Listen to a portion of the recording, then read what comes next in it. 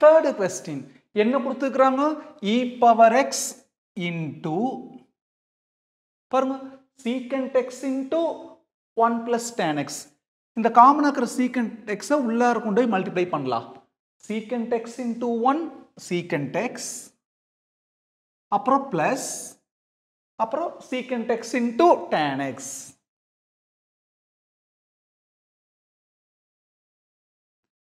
என்ன பண்ணணும்? with respect to x integrate பண்ணணும். அப்போ integral with respect to x னா d க்கு அப்புறம் x.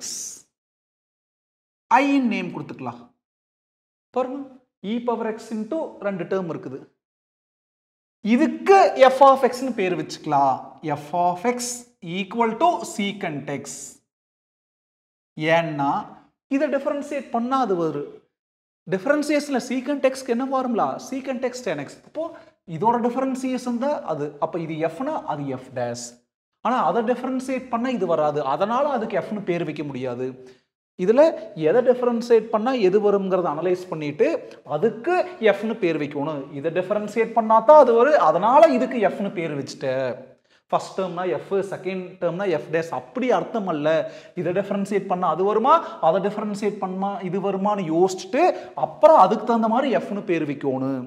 இப்போ கவனிங்க, f of x ஓட differentiation f dash x. x ஆல தான் டிஃபரன்ஷியேட் பண்றோம். சீக்கண்ட்க்குள்ள x தான் இருக்குது. எதை எதுவா ட்ரீட் பண்ணல, ஃபர்ஸ்ட் டைப் ஒரு வாட் டிஃபரன்ஷியேட் பண்ணா போதும். சீக்கண்ட் x ஓட differentiation secant x tan x. இப்போ நம்ம ஃபார்முலா எழுதிக்கலாம்.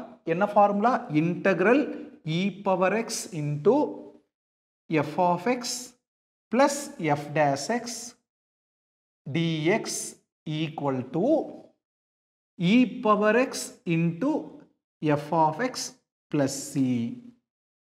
அப்போ integral e power x into f of x. f of x ங்கிறது என்னது? secant x plus f dash x. f dash x ங்கிறது secant x tan x.